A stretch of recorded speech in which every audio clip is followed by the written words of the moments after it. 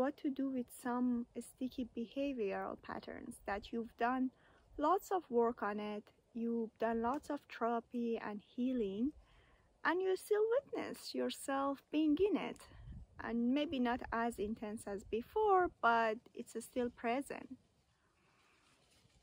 Sometimes to change the neural pathways in our brain and our subconscious mind, so we're not responding to the certain situation the same way as we would before we've done lots of healing, is to just simply take ourselves out of the story, to not attach to the stories that we lived in the past or we've been telling ourselves.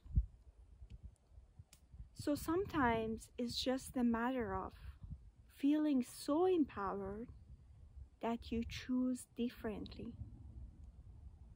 You choose to not respond in the same way as you've been responding in the past 20, 30, 40 and so forth years. That is taking charge.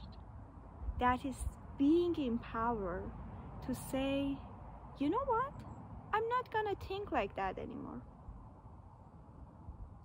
I'm not gonna respond like that anymore, even though every cell in my body feels so tense that it's almost unsafe for me to not react the same way that I always do. Maybe to keep myself safe. Maybe to have other people's approval or validation or whatever is the case. Part of the empowerment is to be in charge and decide that you're gonna tell a different story this time.